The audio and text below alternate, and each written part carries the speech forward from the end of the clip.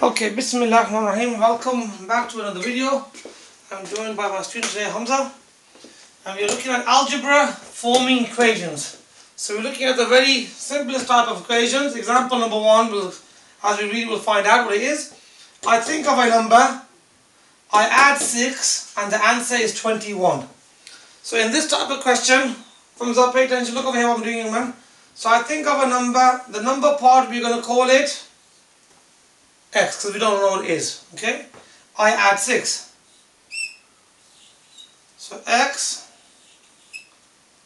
I think of the number, we call it x. I add 6, add 6. And the answer is, that part there means, all of this means equal. Is equal to 21. So what we've done here now, we have converted an English sentence, a statement, into a mathematical equation. Okay, so we have x add 6 equals 21. So now we're in a position where we can solve this. So as we said before, when you try to solve a one-step equation, we start at the x and we look what's being done. So x is being added by 6. That's called the first action.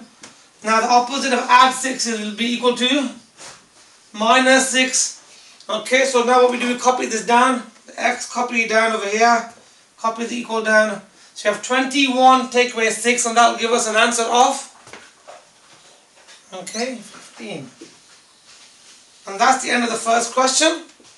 Okay, we're going to put one more question in this video, so we have a bit more.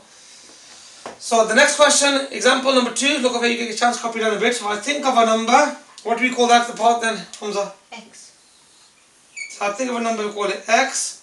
I take away 8, that is going to be simply just take away 8, and the answer is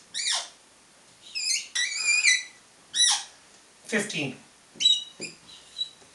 Okay, now, so what we've done here, I think of a number becomes x, I take away 8 minus 8, and the answer is means equal, 15 is the answer. So we change English into mathematics. Now we need to solve it. We start at the x. We look at what's being done to the x. X has been minus by 8. Opposite of minus 8 is plus 8. Okay. Now plus 8, 15 add 8 will give us a total of, what's 15 add 8? That will give us a total of, so we copy down the x under the x. I know it's slightly a bit further away, but that's it. And that gives you 23.